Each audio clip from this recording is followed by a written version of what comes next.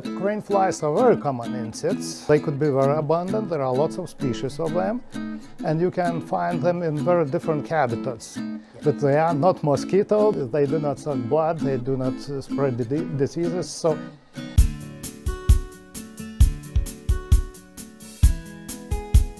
we started, and it was really not associated with crane flies, not with insects. And for the first time I came in Korea, that was World Expo in Yosu.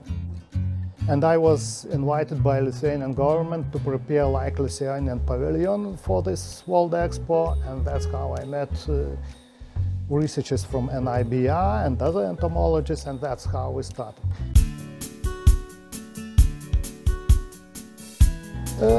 Something very special, because here we are working not only on crane flies. I remember that was in 2012. We were collecting in Odessa National Park, and there was crane fly which was collected more than 80 years, and it was known only from North Korea. And during these 80 years nobody saw that species. I noted this, and it was the first record and the only specimen that I have. It was in 2012. It's a beautiful species with spotted wings. It's called, well, Latin name.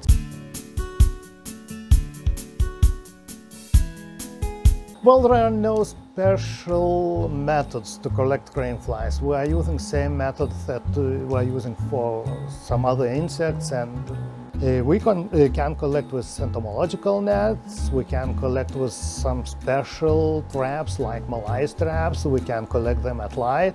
There are some wingless species, as I told you. They could be collected, so-called pitfall traps.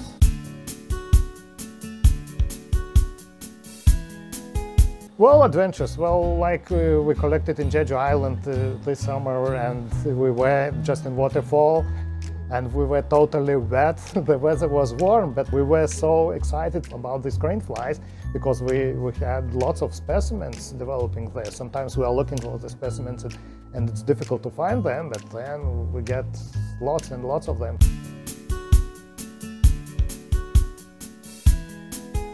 Yeah, so we preserve some specimens dry, but some specimens could be preserved like this, in vials with alcohol.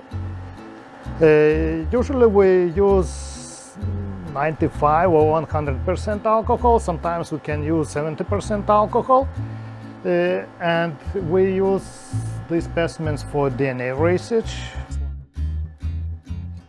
And always you see the small papers inside. So these small papers, they are labels, and every specimen needs to have locality label. That's very important. If we'll miss that information, we'll not be able to say anything about the specimen.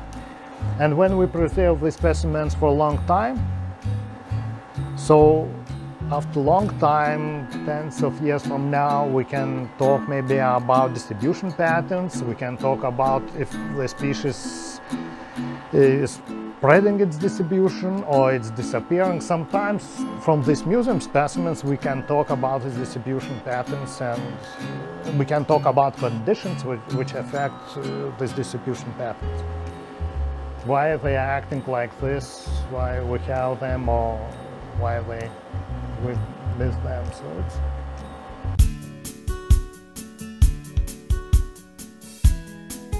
and maybe we'll start doing works together, because when we are talking about such big issues like climate change or reduction of habitats and some other things, first of all we need to know species, and we can compare these and the lists, and then we'll see which species were affected. What I'm doing and what we are doing here together, it's just the first step. We need the Korean researchers, so I'm talking for young Korean researchers, and probably sooner or later we'll start doing works together with them, and it would be great, yeah.